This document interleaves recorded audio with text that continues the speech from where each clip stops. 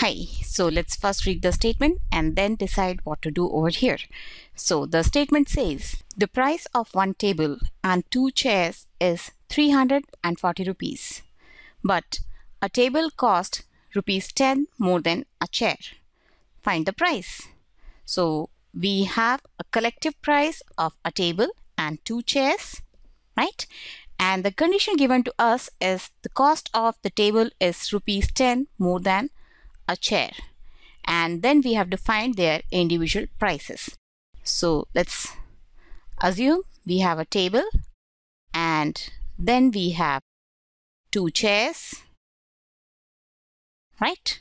And if we assume that the cost of the chairs are X and X, the cost of one chair is X, so the cost for the another chair will also be X. But a table costs rupees 10 more than a chair.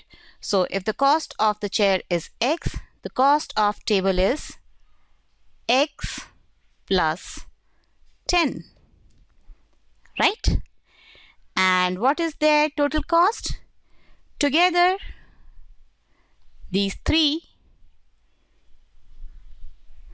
cost rupees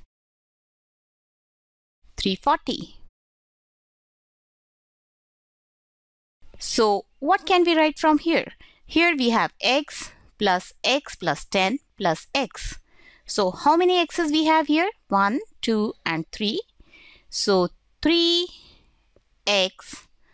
plus 10 is equal to 340. So here we have our equation, right? So this is the equation. And if we try and solve it further, let's see what we get. So let's transposition this 10 to the right hand side. So we will get 3x will be equal to 340 minus 10. That means 3x is equal to 330. And if we divide both sides by 3,